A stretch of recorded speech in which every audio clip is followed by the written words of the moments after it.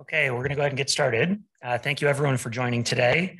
My name is Ethan Sims, and I'm a member of the Idaho Clinicians for Climate and Health and not the program manager, but the medical director for sustainability at St. Luke's.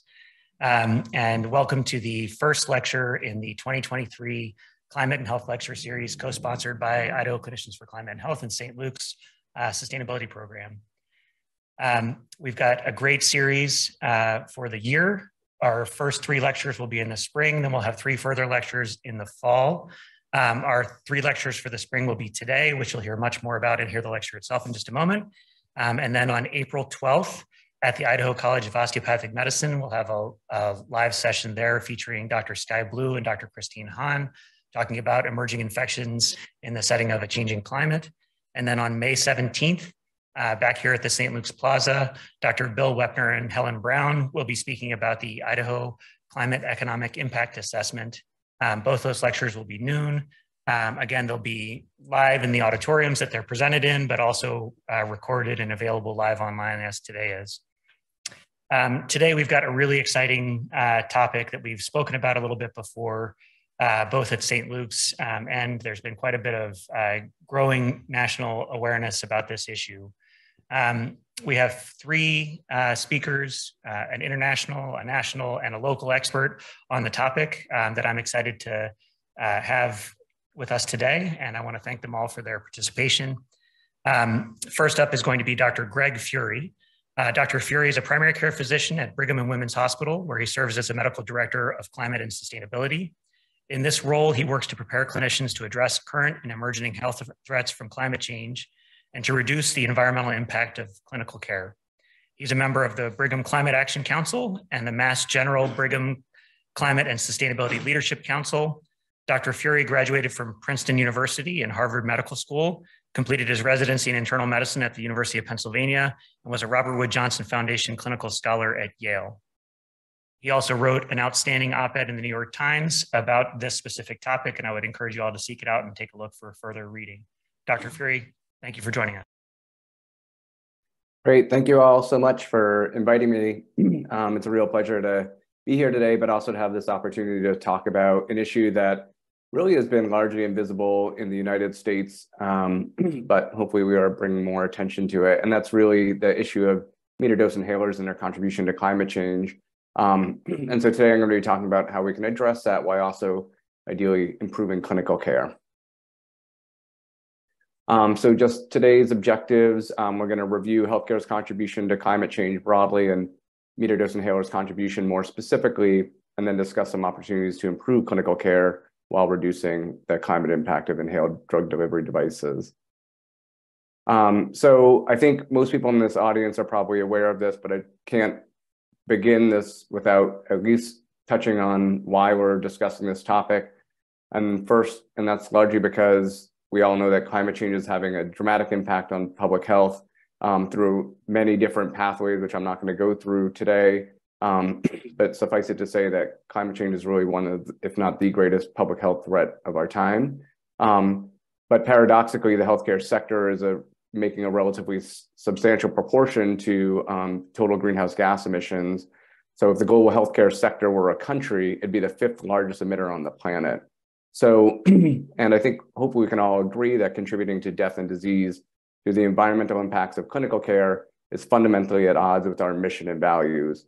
And it turns out that if you begin looking at the different ways in which healthcare contributes to climate change, and you look at kind of each of the different components, and I'm not going to go through this in great detail, there's some emissions that are just come from the energy that we use to power our facilities, as well as some anesthetic gases, electricity that we consume, everything kind of in our supply chain and our waste stream. But if you look at, there's just one, so over here, these are things that are in this kind of background white box, or things that are directly under our control as healthcare professionals. And you can see that metered-dose inhalers fall into that category. And that's largely because the gases, the propellants in metered-dose inhalers are a potent greenhouse gas called hydrofluorocarbons. So like I said, propellants in metered-dose inhalers are potent greenhouse gases There are two main hydrofluorocarbon propellants that are used, HFA 134 and HFA 227, with global warming potentials of 1,300 to 3,300 times that of CO2, respectively. So these are needless to say, these are very potent greenhouse gases, and collectively their contribution to climate change is significant, even if the relative volume that is being produced is relatively small. So we know that there are about 144 million MDIs sold in the US in 2020, and that's the cumulative emissions associated with that are equivalent to about the emissions from 500,000 cars driven for a year. Other ways of trying to understand the magnitude of that impact: a large study of the National Health Service in the UK found that meter-dose inhalers contributed about 4% of their total carbon footprint. GSK, which makes Ventolin, has acknowledged that the propellants in the meter-dose inhalers that they sell account for 45% of their total greenhouse gas emissions. So a huge multinational pharmaceutical company with a big carbon footprint, and meter-dose inhalers make up a very substantial fraction of that. So this is a big problem with healthcare, and one that we have the ability to do something about. And really, I would say there are kind of four big buckets of things that we can do to begin to address this problem. We'll go through them in a little more detail, but briefly: improve disease management, alternative low carbon inhalers, novel low global warming potential propellants, and a number of other kind of smaller but important ways to address this problem. So let's start with improved disease management. And so I think the key premise here, for those who are not routinely treating people with asthma and COPD, is that those two diseases, which represent the two largest diseases for which, like the two largest respiratory conditions in the United States and really the world, and for which we use meter-dose inhalers, are treated in a couple of ways. First, we use meter-dose inhalers, or we use inhalers in general, as both a preventive medication. That's to prevent flares of those diseases. But occasionally, when people have flares of disease, then we similarly will use these inhaled delivery devices to try and treat those flares. People who have really well-controlled disease should never need to use those reliever medications to treat flares. Ideally, we should be preventing flares from occurring. And so what's recently been identified is that, and this is a lot of this data comes from a study called the Sabina study in the UK, is that excessive use of these reliever medications is actually contributes a substantial proportion to the total greenhouse gas emissions associated with meter-dose inhaler use. So in the UK, similar to the US, there's a high utilization of meter-dose inhalers for treating respiratory disease. And because the UK is a little bit farther ahead of us in this work, they're able to quantify emissions associated with all aspects of asthma care. So not just the medications, but emissions associated with going to a regular doctor visit, for an emergency department visit, or an urgent care visit, a hospitalization. And what they found is that that the emissions associated with just meter-dose inhaler use for treating, or meter-dose inhalers used for relief of flares. The medication we large use for that are short-acting beta agonists, or SABA. Here in the US, it's albuterol. There, they call it salbutamol. Represents a significant portion of that total impact. So they found that patients who have poorly controlled asthma, so people who are using 3 or more canisters per year of albuterol, had 3 times greater greenhouse gas emissions than those with well-controlled asthma. And that's shown over here in this chart. So I'll walk you through it a little bit. So the gray bars represent emissions associated with all aspects of asthma care per patient per year. And the blue bars represent the emissions that are associated with just the short-acting beta agonist use, or albuterol. And you can see, and this bar all the way on the right are those with uncontrolled asthma, and over here are patients with well-controlled asthma. So people who are appropriately being prescribed the preventive medications and therefore aren't having frequent flares of their asthma that require the use of this reliever medication have a much smaller carbon footprint than those who have poorly controlled asthma. And you can see that this big difference between the emissions per patient per year for care amongst the non-controlled versus controlled is largely driven by the difference in, difference in this kind of blue bar, which represents their short-acting beta agonist use. So the point is, if we could just control people's asthma better so that they weren't using so much albuterol or the reliever medications, that alone would go a long way to reducing emissions associated with meter dose inhalers. So the other piece of this is that it aligns with many other objectives of ours when we're treating asthma, both quality and kind of value-based care. So we know that poorly controlled asthma is associated with increased morbidity and mortality across all levels of disease severity. And your likelihood of having an asthma exacerbation or death due to an asthma flare actually correlates with the amount of the short-acting beta agonist or reliever medication that you're using.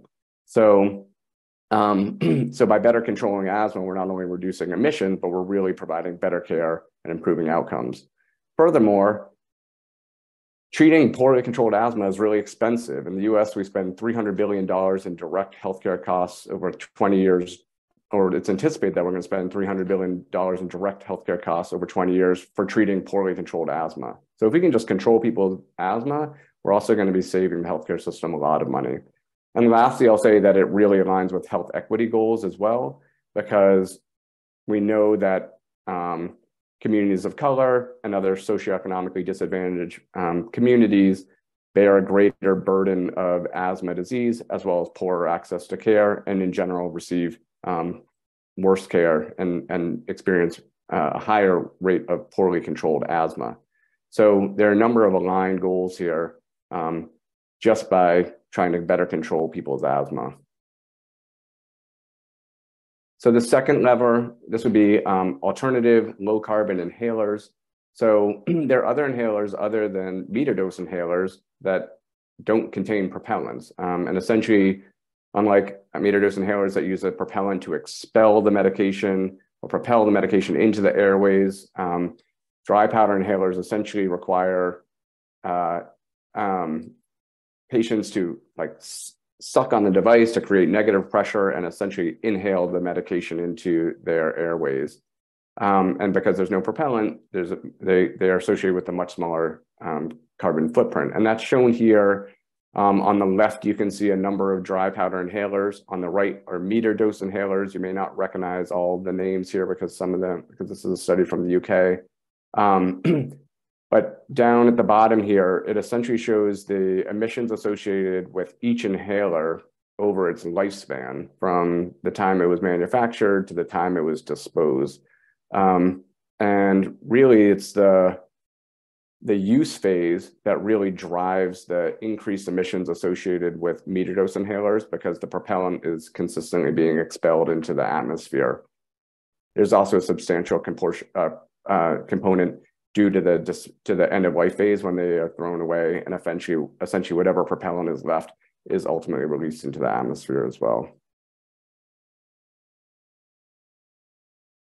So the other key point here is that for many patients, but not all, low carbon inhalers are clinically equivalent. So for very young patients or for patients with severe respiratory disease who can't generate enough negative pressure to pull in the medication from a dry powder inhaler, they are not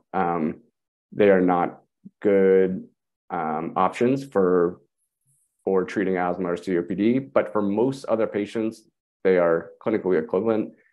And we know that because other countries like Sweden use dry powder inhalers at a much higher rate than we do in the US, but they achieve better asthma outcomes.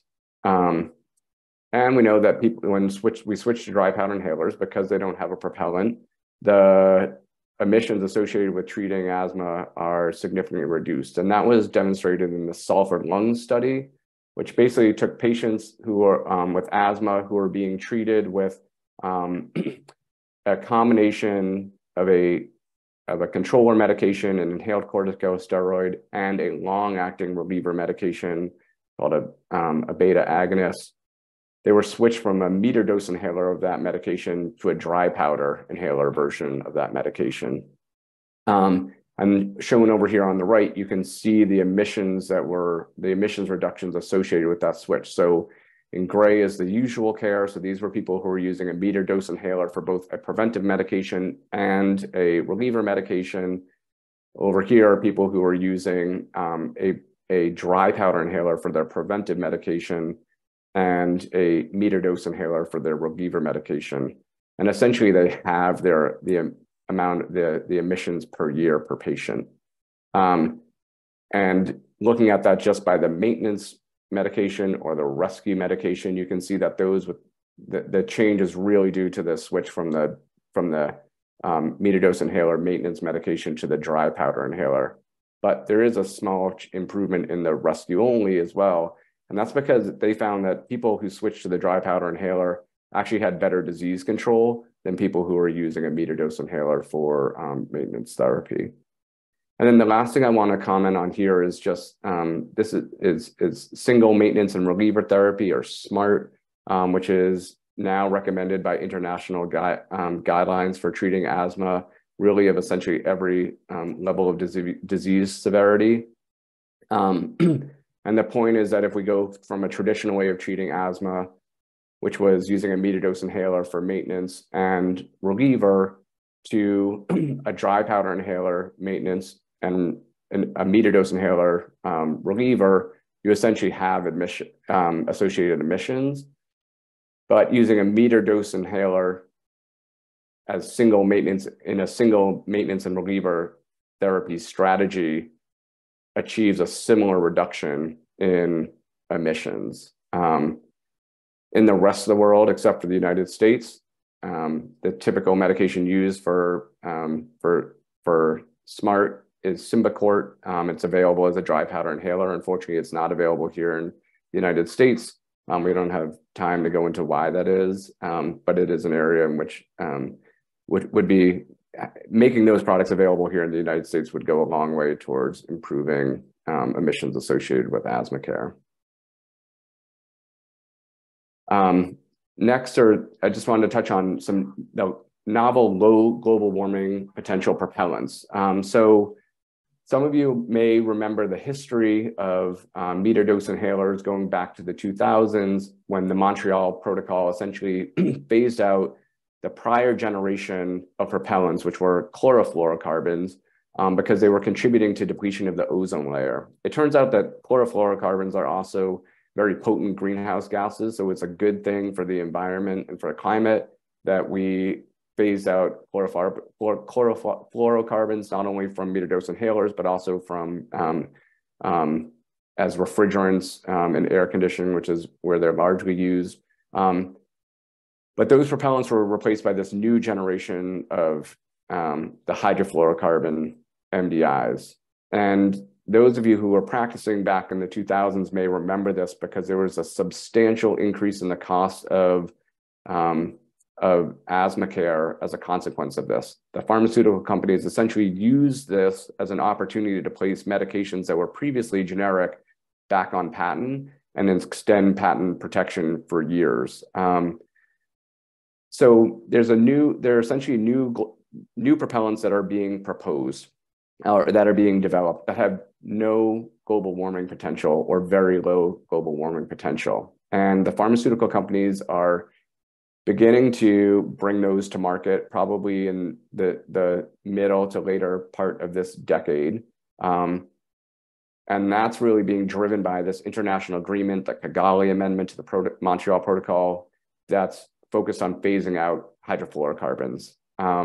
And I think, and while this potentially represents a real opportunity, because we could continue using meter dose inhalers without having such a dramatic climate impact, I think the challenge is, or the problem is, that I anticipate that the pharmaceutical companies are going to once again use this as an opportunity to place these medications back on patent, and it's going to result in significant cost hikes for patients and payers. And I'm not going to go through this chart in detail over on the right here, but this is a really interesting study that was recently published in Health Affairs that looks at the inhaled drug delivery device market and how pharmaceutical companies have essentially been able to take a initially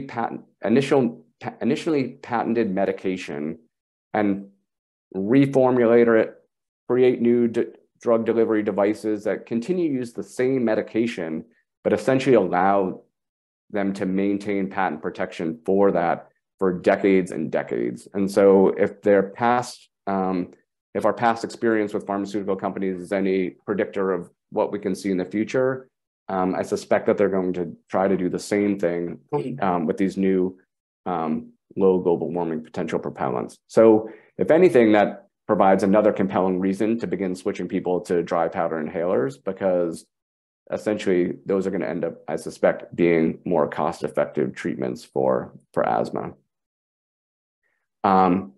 Lastly, lever 4, just some of the other solutions, and I'm not going to go into these in great detail because we're going to hear more about them in some of the future presentations, but there are other kind of critical ways that we can be working with our patients to essentially reduce emissions associated with treatment of asthma and COPD. So with that, I'm going to stop, and I'm going to turn it over to Dr. Green.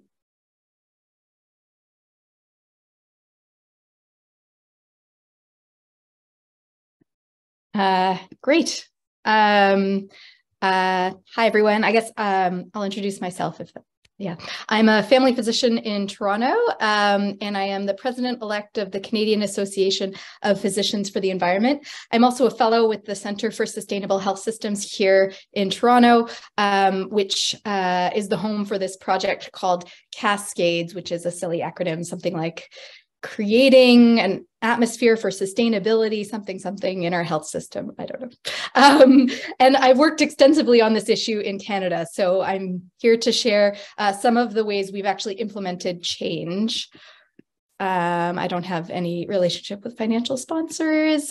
You've already heard this, but I really do like this image of a meter dose inhaler, which is the equivalent, the average meter dose inhaler is the equivalent of driving 175 miles, like London to Sheffield, whereas the average dry powdered inhaler is equivalent to driving 4 miles, London to another bit of London. But you've already heard this. So these are my levers, or this is how we've structured our interventions out of Cascades for curbing MDI-related emissions in primary care. The first is reduce unnecessary inhaler use, then prioritize low carbon inhalers, also bring environmental sustainability into discussions of inhaler type with our patients, ensure appropriate inhaler use and excellent disease control, which you've already heard, and then ensure appropriate inhaler disposal as well. And then towards the end of my section of the presentation, I'm also going to talk a bit about actions that can be taken in hospitals, in hospital-based care to curb meter dose inhaler related emissions, because the approach needs to be actually quite different. So there are policy changes, operational changes, and different educational campaigns that can help with change in a hospital. So to start with actions in primary care, so choosing wisely says, don't diagnose or manage asthma without spirometry. And yet we often see patients who say they have asthma who have never had spirometry done. And in fact, there are studies that show that about 1/3 of patients labeled with asthma do not have asthma on objective testing. And 80% of those with negative test results were actually on a medication for asthma. So if you have a patient and you're not sure whether they've had spirometry done, do the spirometry. You may be able to deprescribe. There's also the question of viral cough and post-viral cough. So the average observed typical duration of average viral cough is 18 days. Patient expectation for duration of cough is 5 to 9 days. And I would say physician expectation of duration of cough is like close to that 5 to 9 days. I think when I first saw this data, I was like, really, 18 days? And I think often we are prescribing short-acting beta agonists to patients without a diagnosis of asthma because we feel like we need to do something. And there's no evidence of benefit for short-acting beta agonists in post-viral cough or inhaled corticosteroids or combination inhalers. And these are 3 Cochrane reviews that were done. So there is no reason to be prescribing any kind of inhaler in post-viral cough. And what are the harms of overprescribing? Patients label themselves as sick, and the medication, the inhaler, can then end up being represcribed in future, say, viral illnesses. There's obviously the financial cost to the patient or payer. There are medication side effects. Albuterol causes jitteriness, tachycardia. And then, of course, there's the environmental cost. So deprescribe. Then you've already heard about this. So prioritize low carbon inhalers whenever possible. But I'll add that there are these low volume HFA MDIs. What those are is they contain ethanol as an HFA sparing agent. So there's actually far less propellant in the device. And so I don't know, maybe the pharmacist, Kathleen, I believe, who's speaking last, can talk about which of those inhalers are available in Idaho, because I'm not sure. But in Canada, for example, there are 2 versions of albuterol available as low volume and multiple versions available just as high volume. And the difference is a low volume HFA short acting beta agonist is about driving 39 kilometers, I think in kilometers, whereas high volume HFA is like 300 kilometers. So it's an order of magnitude difference. You've already heard about this, so I'll just skip over it. But I'll just add that dry powdered inhalers are actually preferred by most people. So they're preferred for school-aged children. They're generally easier to use. Patients tend to actually have better technique. There are multiple studies showing that. And they also always come with a dose counter, whereas many versions of Ventolin, albuterol do not come with a dose counter. And so patients are often using an empty inhaler and thinking they're receiving their medication. Or the reverse, they're throwing away a medication that's still half full. And that obviously is also causing problems to the environment, if not to the patient's disease. And so with dry powdered inhalers, they always come with a dose counter, and that makes them a lot easier to use. We do still recommend meter dose inhalers with spacers for preschoolers, for those with poor inspiratory flow, those with dementia who maybe can't coordinate. But as you heard from Dr. Furie, the vast majority of our patients, 70 to 90%, do fine with a dry powdered inhaler. When meter dose inhalers are necessary, as you heard, choose small volume relievers. And of course, meter dose inhalers are also often needed in an acute exacerbation. And so in the emergency department, you may often be needing to use a meter dose inhaler, but you should always be choosing those smaller volume relievers and always use with spacer as well. So I'm going to show a couple of resources that we've developed to engage in quality improvement practice change, because, you know, education is necessary but not sufficient to actually change prescribers' behavior. So this is just one example, and all of this is available on the Cascades Canada website, which I will share in the chat when I'm done speaking. And so we've developed 2 playbooks, one for primary care and one for hospital-based care. The primary care playbook is there right now. It was published in September. The hospital-based care one is actually being published on Friday, so fresh, hot off the presses, but it'll be on the same website. So this is from the primary care playbook. It is just an example of a prescription favorite that we've developed in my family health, my family practices EMR, where if the provider types in #inhaler, all the different inhalers are pre-populated, all the prescriptions are pre-populated, and all the DPIs are available, or sorry, all the MDIs are available to prescribe, but each of them, if you click on it, it says, there it says, consider first DPI, example Advair discus. So that's just one nudge without causing alert fatigue, because we didn't want to do an alert, which would, you know, people just click through. So this is a nudge because this actually makes it easier for the prescriber to prescribe the inhaler properly. So they actually are using it. We've done some qualitative evaluation, and providers are using it because it's actually helpful to them. And then they see this choose first DPI. This is a inhaler renewal request letter that we've developed that we can send to our patients when we receive a faxed request from the pharmacy for albuterol renewal. And it's just a form template saying, you know, you could consider switching. Here in Canada, Ventolin discus is very, very expensive, but terbutaline is available as a short-acting beta agonist DPI called Bricanil. And so that's the one that we usually switch patients to because it's about equivalent in cost. And so that's what it says here in this form letter. Now, I'd also, so the number 3 is to bring sustainability into discussions of inhaler type. And this actually is important to most of our patients. There was a study by Wilkinson and published in Thorax in 2017 that showed that between 70 and 80% of patients do care about this. And when they learn about it, they're happy to make the switch. And anecdotally in my own practice, I've found that like when I bring it up, people are very open to, you know, causing less harm to the environment. And so we have this office poster that we've developed with patient input that's also available in our tool, in our playbook.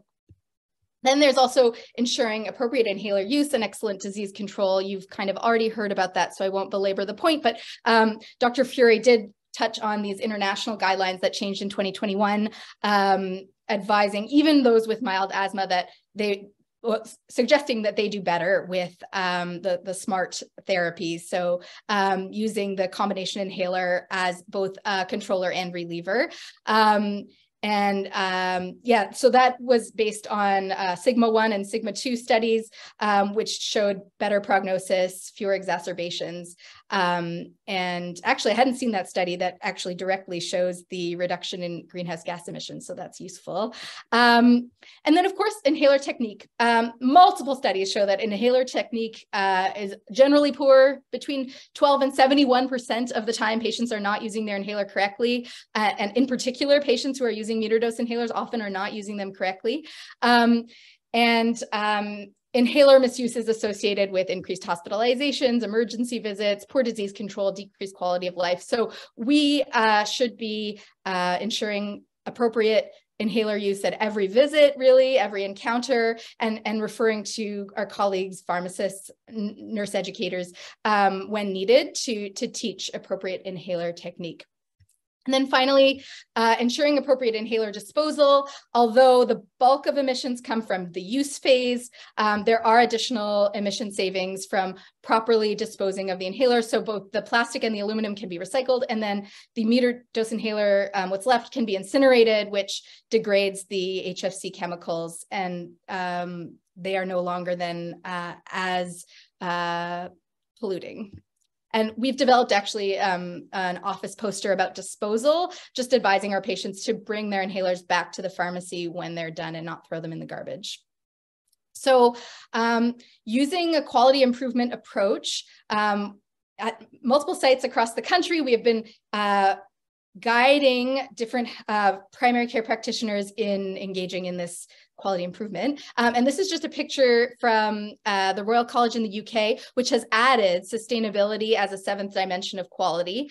We haven't gotten that far here in Canada, and I don't think you have in the United States, but still, you can use a QI approach to work on this change. And I'll just show you this poster. It's actually a resident project that I co-supervised at St. Joseph's Hospital here in Toronto. And they actually did multiple change cycles, multiple interventions. You can see here, there was an education, clinic posters. They actually proactively emailed all patients prescribed meter dose inhalers, asking whether they would be interested in discussing a switch to dry powdered inhalers. They also created prescription favorites and other EMR resources. And look at this result. Like, it's actually astounding. It's a small practice, but still, they went from 72% meter dose inhalers to 36% meter dose inhalers, 64% dry powdered inhalers. That's over the course of a year. I was just blown away when I saw this. And so this is actually the equivalent of, this is like pretty average for North America, Canada, and the US. And this is equivalent to Sweden and like continental Europe. So you can see that like there are some meter dose inhalers that we will continue to need to prescribe, but there's a huge change that you can make. So how much time do I have? Yes, I have enough time. Good. Just go through a little bit an approach in inpatient care. Now, with the caveat that I am a primary care physician, but I have worked closely with Dr. Val Stoyanova, who's an internist in Victoria, and her colleague Celia Cully, who's a pharmacist, who've been driving this initiative across the country here in Canada. So they've developed this approach. So policy changes, operational changes, education campaign, and I'll go through each of those. But first, they talk about setting up the groundwork. And so first is developing partnerships and seeking organizational support. So you can assess your organization's readiness for sustainability, seek out your hospital's strategic plan, see whether there's anything that's applicable to sustainability in it. Or if there's nothing there, look to your state, look to your region, and really try to make a case based on existing organizational mandates for sustainable change. And then it's important to reach out to stakeholders in your organization and engage them in supporting this process. So this is their stakeholder map, which is pretty impressive, of all the different people involved in their Victoria, BC hospital, who they developed relationships with to engage in this change. The next step is to create a process map of inhaler use. And so, I mean, I'm not going to go into it, but for your institution, it's important to understand when inhalers get prescribed and dispensed. And so they looked at the time of patient admission to their tertiary center. And then they also looked at when patients get prescribed and dispensed inhalers when they're already admitted patients. And so it'd be important to create a process map for your individual institution. They also developed change metrics so they could track progress again using that quality improvement approach. And so they collected prescribing data through their hospital-based software, Cerner software, with a custom extract of the inhalers dispensed to patients. And they were able to identify the number of orders written by providers monthly and stratified by site. And then they also collected dispensing data, which is perhaps different from prescribing data. And they did that, they actually had to use two different sources. So there was their software data from their Cerner module. But then there's also ward stock, which was not always tracked with software. So they actually used inhaler restocking data on ward stock in order to properly track those ward stock inhalers. And they also collected higher order financial information, such as ordering data, purchasing data, and associated costs. And I'll just briefly review some of the actions that they took, again, with the caveat that it wasn't me, but some of the policy changes that they have been working on with a lot of patients. First is multi-dose medication policy. So best practice for inpatient medication dispensing is a unit dose system in which patients are prescribed just sufficient medication for a 24-hour period, and that has been shown to increase patient safety, and it's actually more cost effective. Of course, meter dose inhalers, don't come that way, and they're often up to 200 doses in each MDI.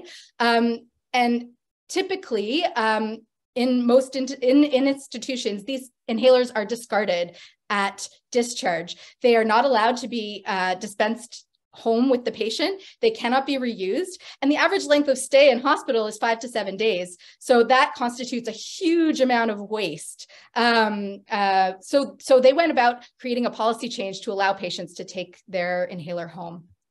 Next is high versus low volume HFA. That's straightforward. They just wrote a hospital policy so that their hospital would only buy low volume HFAs. That's like a no-brainer kind of, get it on the purchasing agreements to only purchase those low volume HFAs, because it makes a huge difference in terms of emissions, and there's actually no difference in terms of patient care. And then finally, hospital formulary. So they ensured that the necessary dry powdered inhalers were available on the hospital formulary. And they also checked to make sure that those hospital formulary inhalers were available in the community, because there actually at first was a mismatch. They were prescribing Ventolin Discus in hospital, which, as I already mentioned, is quite expensive in Canada. And so they switched it to terbutaline in hospital for that short-acting beta agonist. And then operational changes. So they redesigned clinical order sets to nudge admitting physicians to prioritize low impact inhalers. They still provided, MDIs as an option, because especially if a patient is being admitted with a respiratory condition, they often need that meter dose inhaler, but at least the dry powdered inhaler was given as an option. And it was actually the preferred option in patients who are not having an acute exacerbation. They also prioritized inhaler ward stock. So inhaler ward stock is not labeled, and so just often gets missed and got lost often. And so then multiple inhalers would be dispensed and forgotten in drawers because it was prescribed from or dispensed from the ward stock without a patient label on it. And there's no need for a controller inhaler to be in the ward stock. And it was. So they switched their ward stock to only having short-acting beta agonists in the ward stock, because those are sometimes needed on an emergent basis. And then finally, in terms of operational changes, tamper sealing the inhaler cap. So the inhaler cap in their hospital came in a the inhaler came in a plastic bag. And it's a funny thing. This is why you have to create your process map. The plastic bag made the inhaler too big for the hospital drawers. So patients were just losing their inhalers. And so all of these unused inhalers would get lost and then discarded by nurses and porters and housekeeping staff. So instead they switched to a tamper seal so that the inhaler could still be put in the drawer, had the patient label, and then if it was never used, it could be returned to the pharmacy. And then I'll just end with the educational campaigns. And I think this is important. It's not just one educational campaign. You can't just have this grand rounds and that's it. You really need targeted educational campaigns at different stakeholders. So for example, pharmacy technicians fight climate change, and they actually included actions on these posters and in the didactic talks that they gave that were specific to, say, pharmacy technicians. So ensure that the tamper seal is intact, for example, encourage patients to dispose of their inhalers appropriately. And they did the same for respiratory therapists, for nurses. I mean, nurses are a very important part of this whole process. And then, of course, for pharmacists, they also did education for housekeeping staff and for porters as well, because they actually found that a huge number, up to 40% of their inhalers were just going missing. So someone would be dispensed an inhaler in the emerge, and then another one on the unit, and then another one, etc. And so that was a very important part of their project, was educating each of these staff. So all these resources are available. I mean, they're all very Canada specific, but you're free to use them and adapt them. And they're all available on the website that I'll put in the chat. Thank you so much, Samantha. That was an amazing tour of how we can replicate this process here at St. Luke's. And that's certainly something that we are working on doing with Idaho Clinicians for Climate and Health and St. Luke's Sustainability. We are currently exploring taking on a campaign similar to what you've put forward in Canada to prioritize lower carbon medications in our healthcare system, starting with patients and prescribers and working all the way up through pharmacy and therapeutic committees. Our next speaker is Kathleen Silviera. Kathleen is a transitions of care pharmacist at St. Luke's, working in Southwest Idaho. She's passionate about therapy optimization, medication reconciliation, and patient education. Kathleen strives to be climate conscious in all areas of her life, with a large emphasis on inhaler prescribing. Kathleen, go ahead and take it away.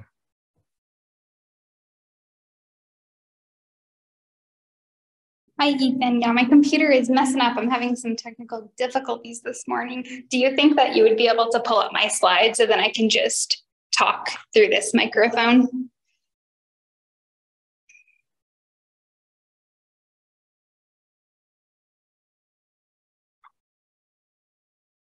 Yes, just give me 1 second. I'll pull your slides up. Thank you.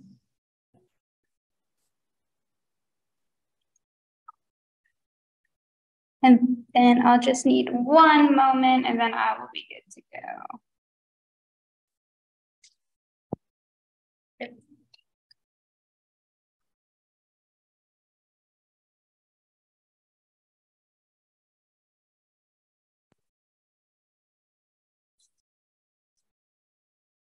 Okay, Kathleen, whenever you're ready, just go ahead and let me know to advance, okay? Okay, thank you. All right, so my name is Kathleen. I am a transitions of care pharmacist at the St. Luke's Nampa location. And today I'm going to be talking to you about the dry powdered inhaler availability and cost within St. Luke's health system. So as our other speakers have already said, dry powdered inhalers significantly reduce carbon emissions. And another thing, patients really prefer them. They're easier to use, and a lot of the times they're once daily, which is really important when we're considering adherence. All right, next slide, please.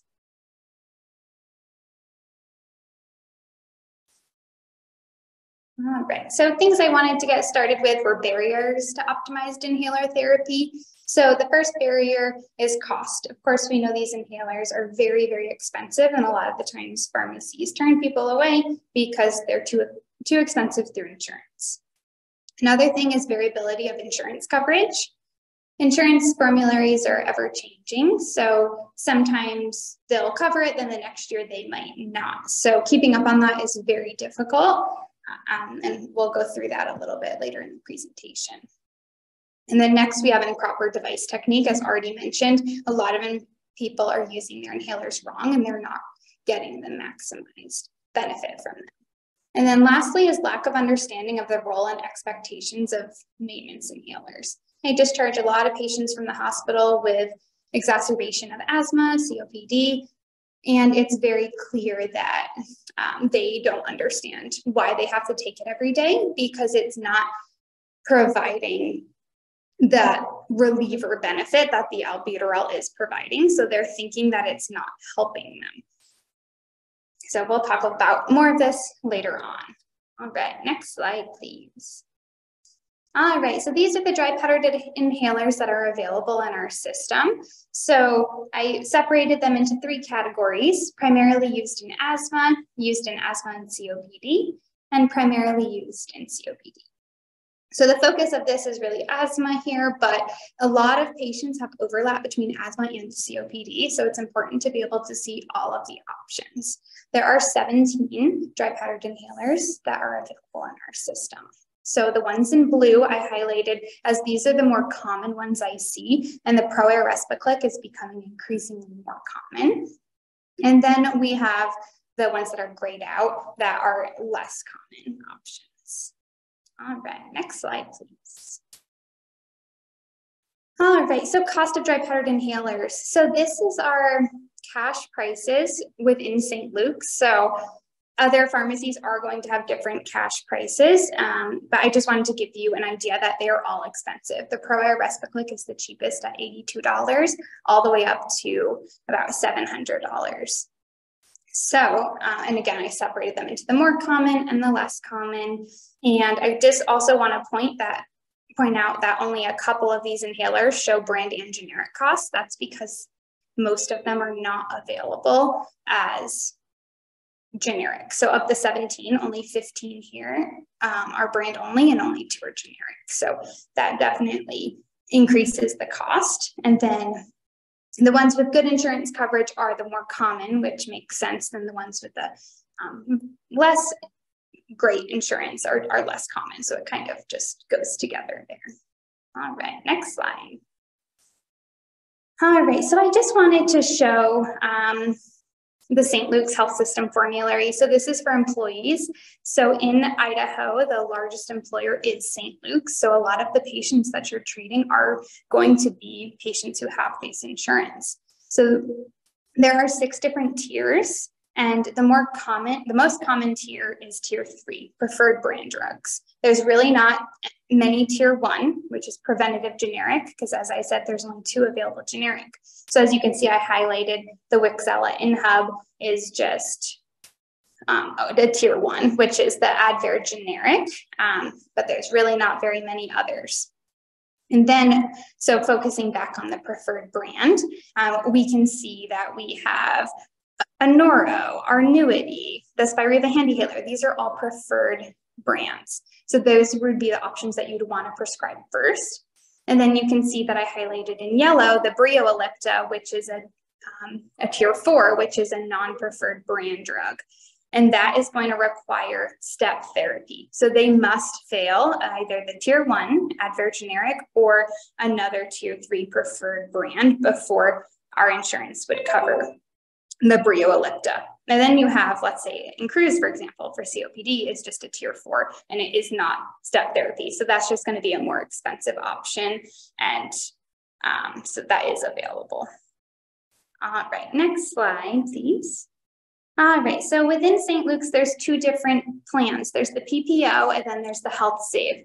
First, I'll just go over the PPO plan. So looking at that tier 3, which is going to be our preferred brand, you have the 30-day supplies is going to be a minimum of $45 and a maximum of $90. So still quite pricey, but it does have some coverage. And then if you go up to a 90-day supply, it's actually more cost effective with a minimum of $90 and a maximum of $180 per 3 months.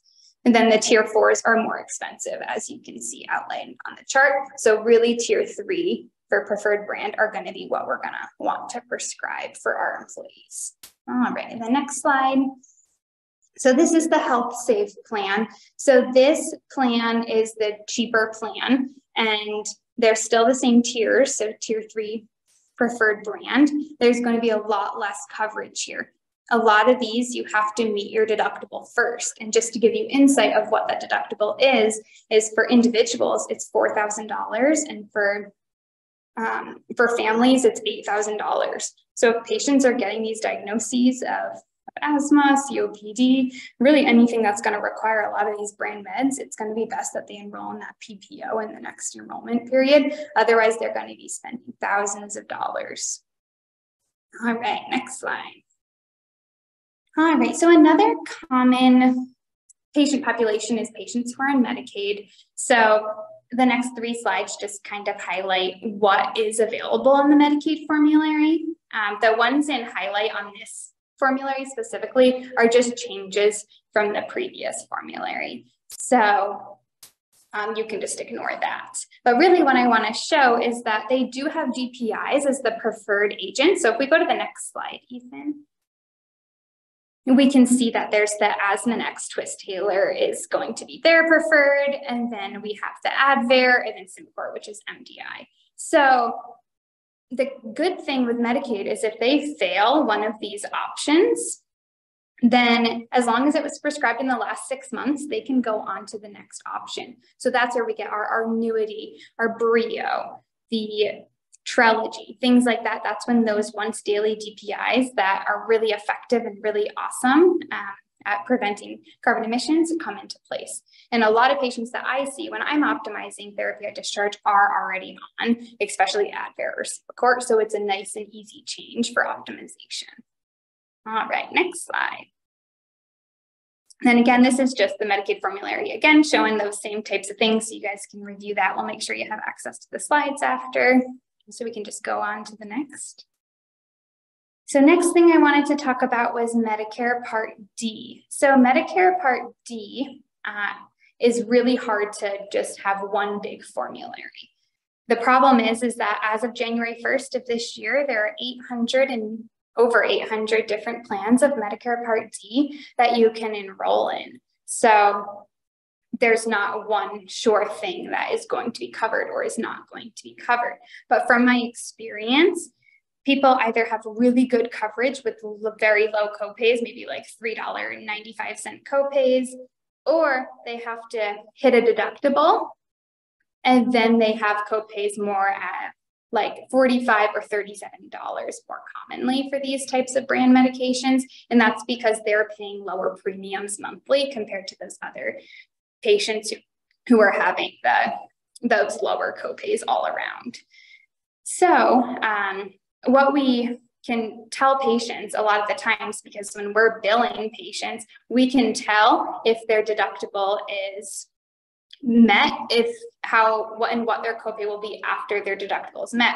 So a lot of the times it'll be, okay, you have to pay $500 now, and then going forward, then it's only $37 a month.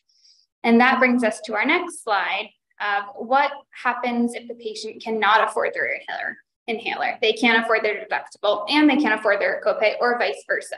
A lot of things that we do at discharge this is where I see the most, is we have teams such as medication access or 340B within our system that allows us to help patients who are unable to afford their inhaler.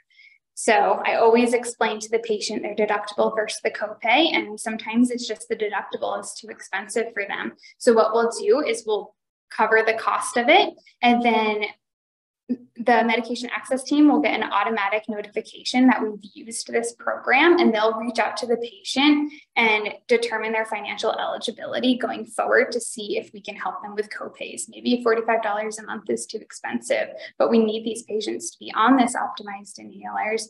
So it's very important that we get them and that we set them up for success in the future so that they're not back in our ERs and they're not back in our hospitals. So that is one of the main things that I can do at hospital discharge, making sure that patients are going to be able to pick up their inhalers.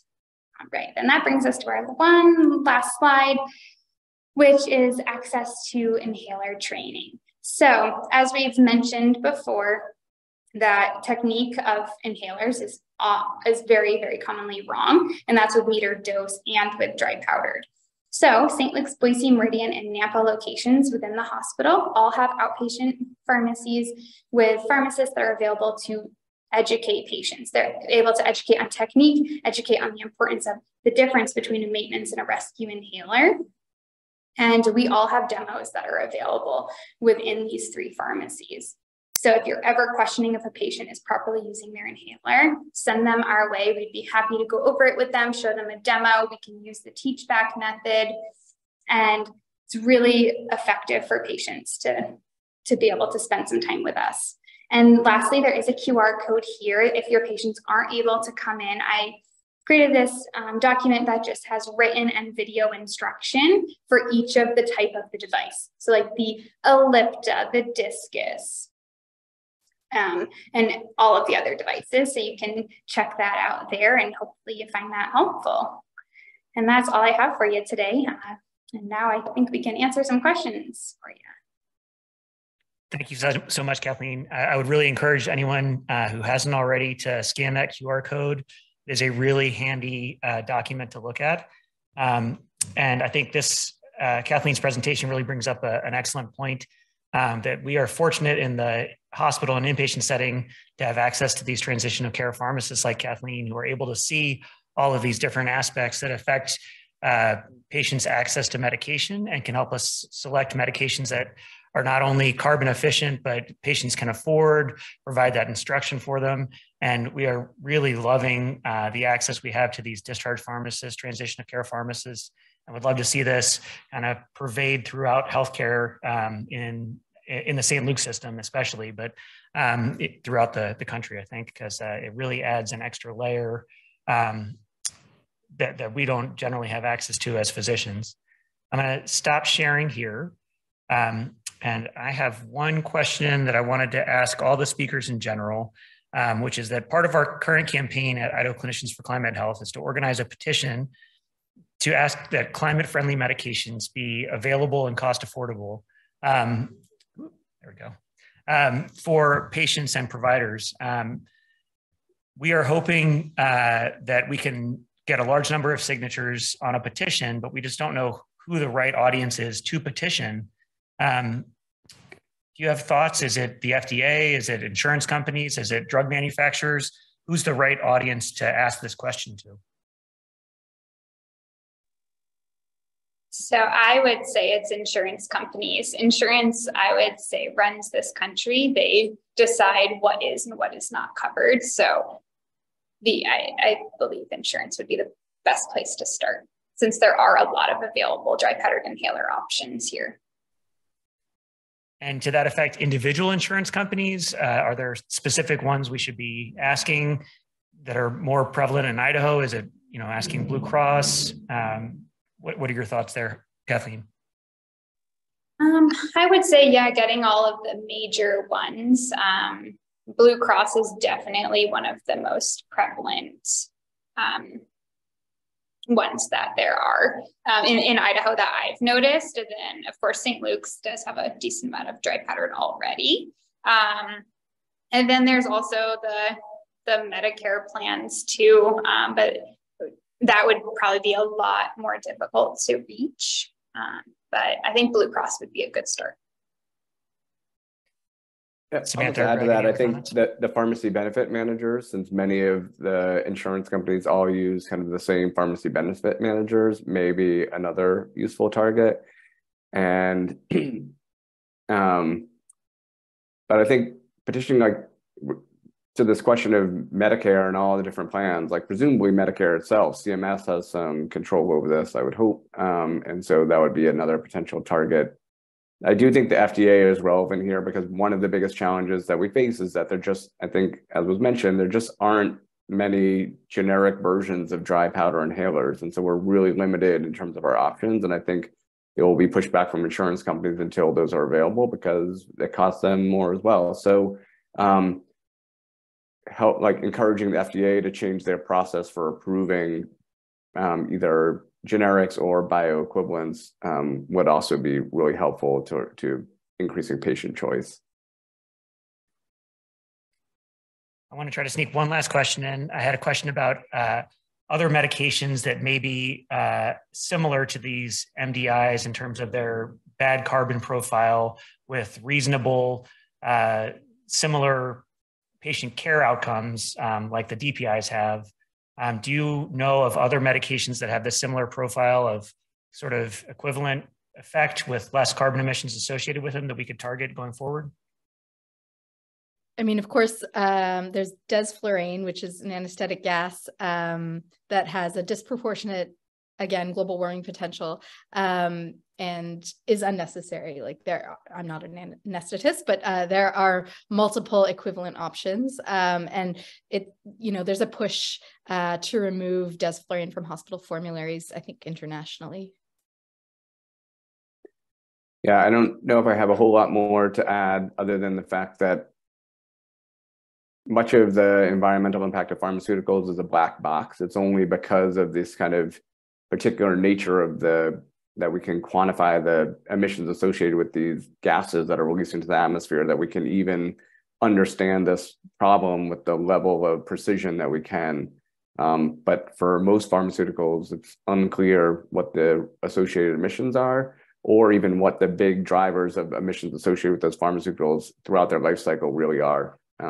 I think the question is the manufacture process, or it could be just driving to the pharmacy to pick them up. So it's hard to come up with particular solutions until we have better data about the emissions associated with pharmaceuticals. Just add one thing, even though I know it's time, but deprescribing is always the right answer. So there are often cases, I think, where we should be thinking PPIs is one very, ubiquitous example. We should often be thinking more about deprescribing because that's always going to reduce emissions. Okay, thank you all for your outstanding presentations and your time. We wanted to share one last thing. Amanda's going to come up and talk to us, I think. Yeah, just real quick, I want to respect everyone's time because you guys are probably either on your lunch break or on your day off. So thank you so much to our speakers and everyone who participated. You can stay up if you want. But if you're looking to get more involved locally with some of these efforts, I'm just going to put in the chat there. We have an event coming up. So we're going to be continuing to educate locally our patients and some of the offices that are doing the most prescribing for inhalers about everything we just learned and try to spread that message. And then we'll also be hosting a hike on May 7th, which is a Sunday, in our local foothills. I know everyone here loves to hike, so we're going to be having a few testimonials of some asthmatics sharing their stories briefly, and then we're going to get out for the day and enjoy one another's company in the foothills. So you can sign up there. And then I'll also put a link to our website for some more information and other events that are happening this spring.